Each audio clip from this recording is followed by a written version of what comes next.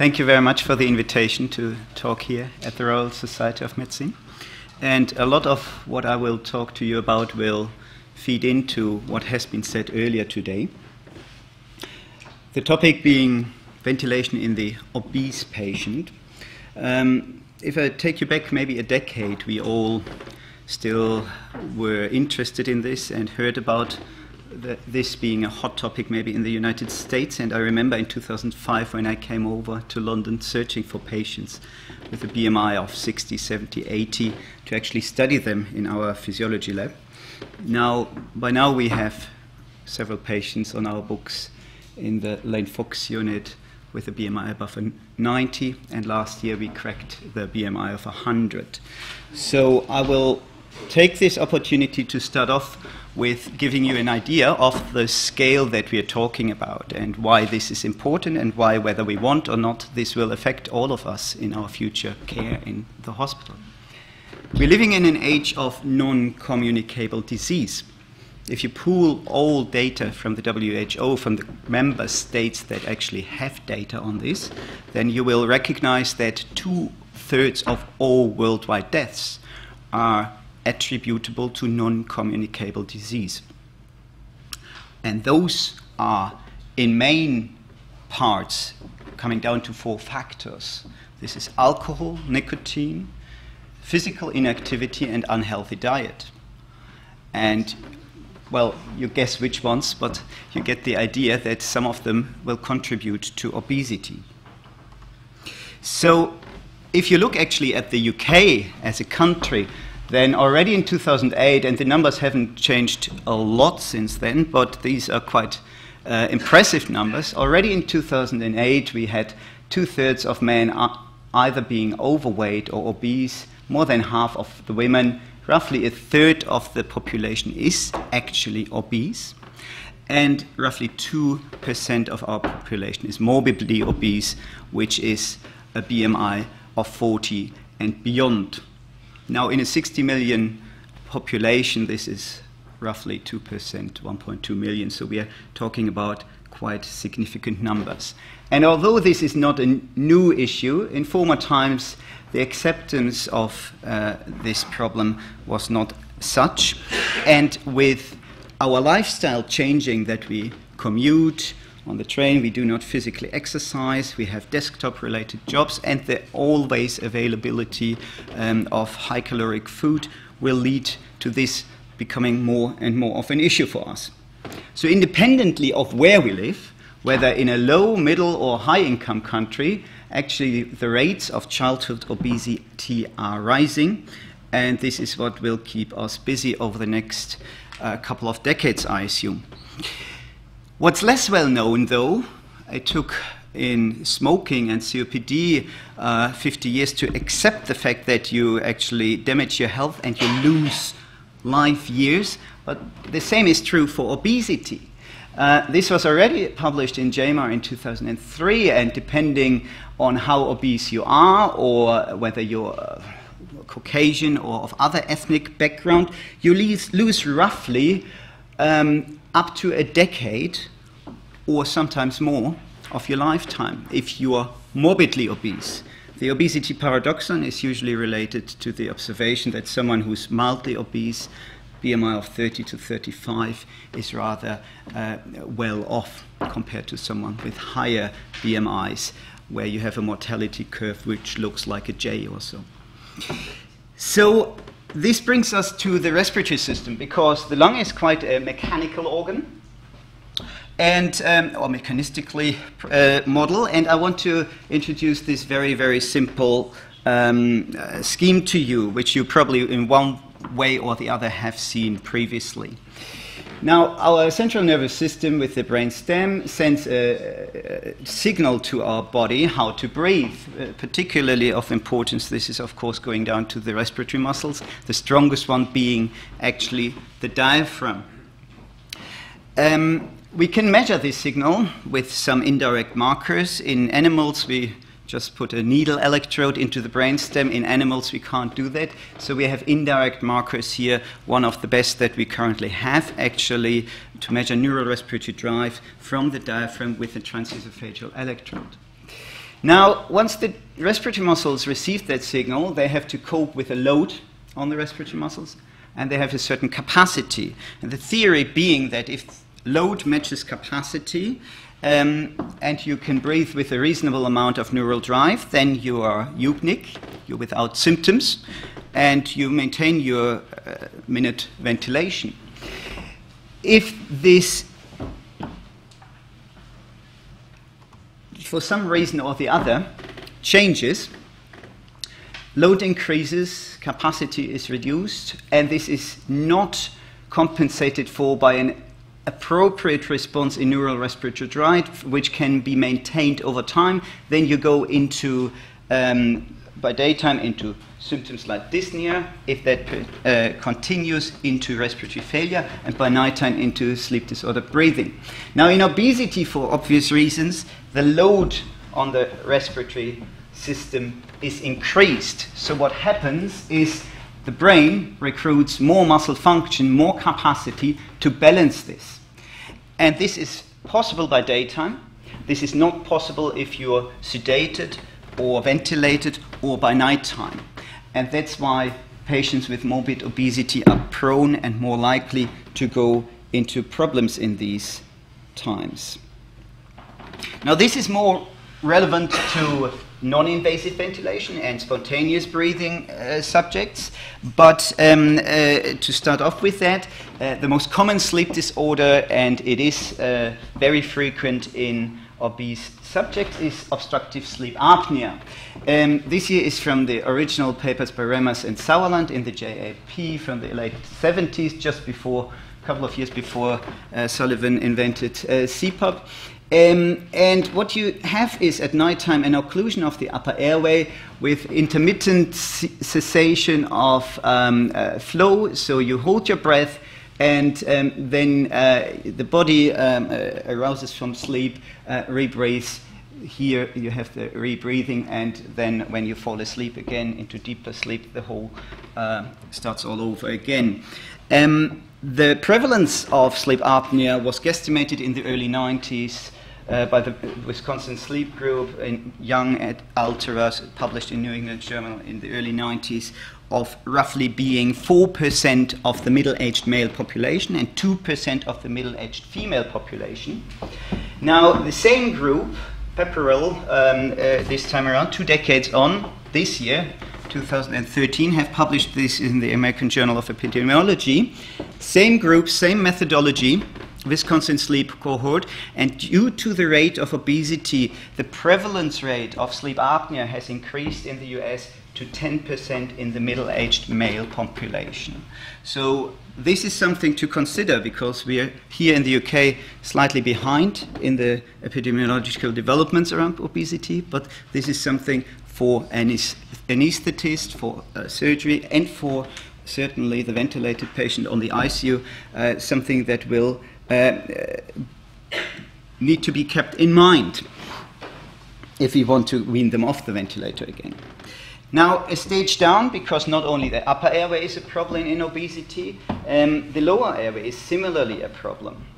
Obesity hypoventilation syndrome. So in those patients, this relative mismatch of load to capacity ratio on the respiratory muscles seems to cause, particularly at nighttime, when your neural respiratory drive drops when you fall asleep and you cannot sustain the level of effort that you invest into the daytime breathing, then at nighttime you might have a patient who runs around by daytime with normal saturations, but then by nighttime desaturates here with an oxygen desaturation index of 177 per hour and a mean SpO2 of 70% and a mean CO2 level transcutaneously measured here, hardly visible, sorry about that green trace, of 8.5 and a CO2 of maximal 10.5 kilopascal. So these are the patients that will cause a problem. Because if we do not consider what leads to these effects, then we won't actually ventilate them properly. So it was a lot talk today about esophageal pressure measurement, and I'm very grateful because I quite enjoyed that talk, and about lung volumes and recruitment and posture. what we have to be aware of in obese subjects, we don't know exactly why some develop restrictive failure and why others with the same BMI do not, but what seems to happen in morbid obesity is that the functional residual capacity of the individual patient seems to be much lower than in someone who is not obese.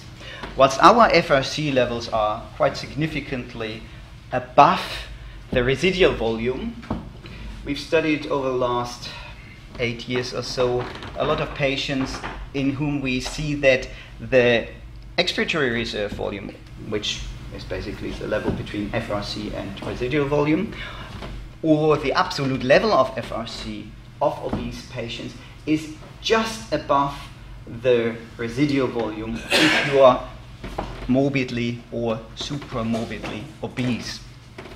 So your lung is hypoinflated.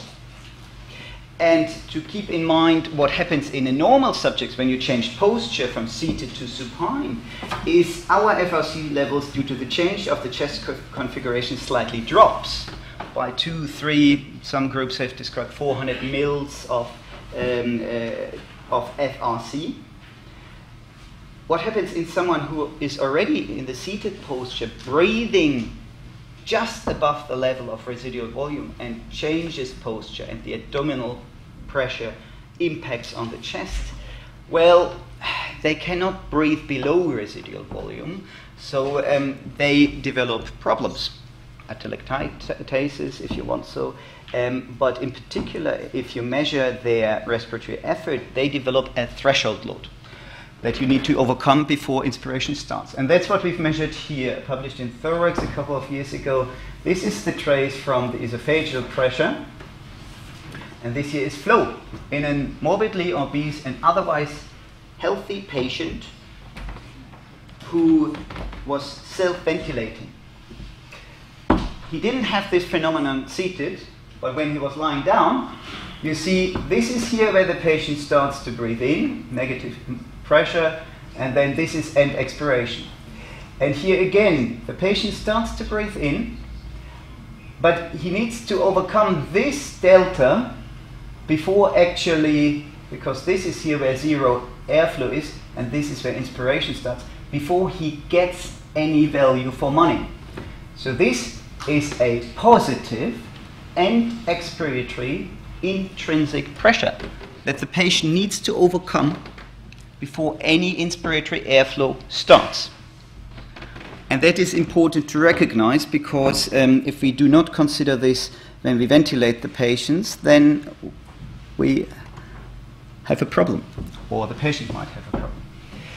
So if you measure in these patients also neurorespiratory drive as a marker of what the brainstem is trying to send out to the muscles of how we should be breathing, then we studied 60 subjects in this little physiological study with a BMI ranging from roughly 18 up to, what was it, 70 or so, the biggest one.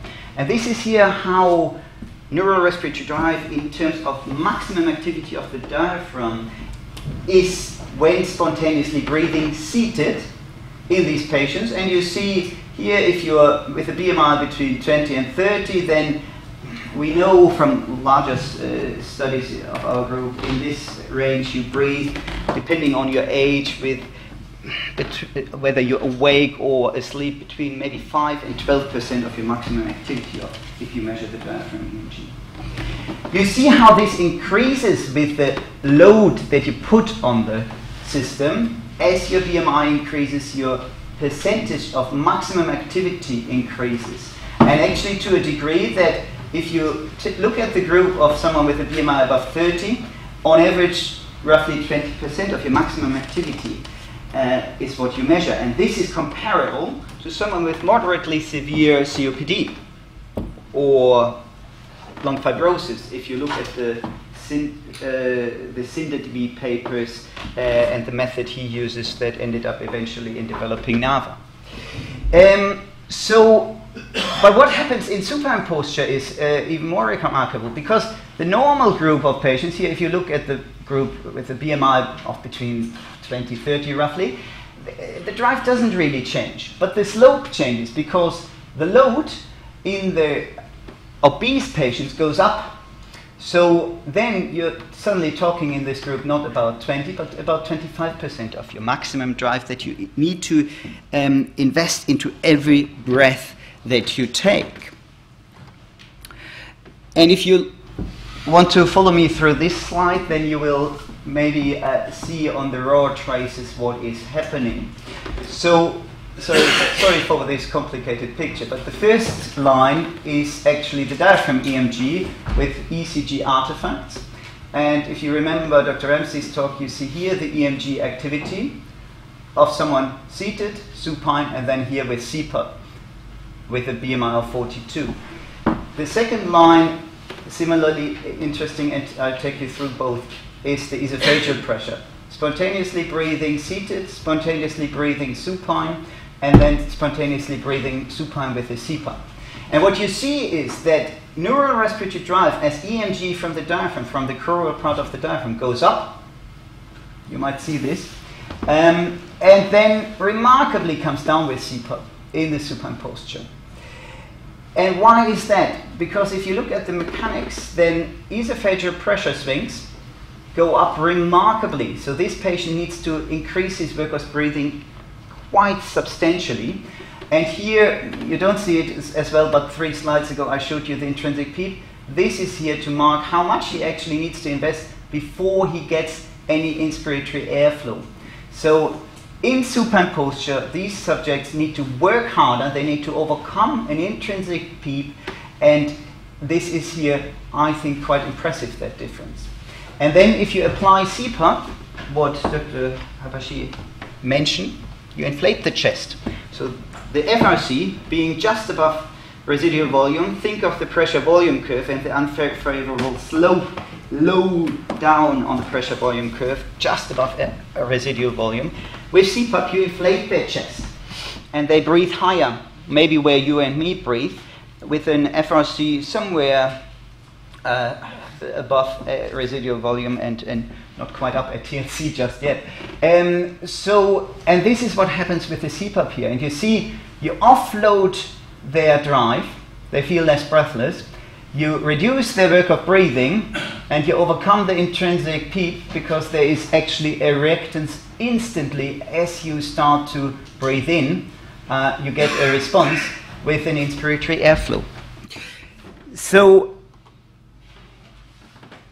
this is what we should keep in mind, and what I wanted to focus on, that in the obese patient, being self-ventilating or being non-invasively ventilated, or be them on their ventilator, invasively ventilated, we need to consider that the obesity impacts on the way the breathing should be actually monitored and treated.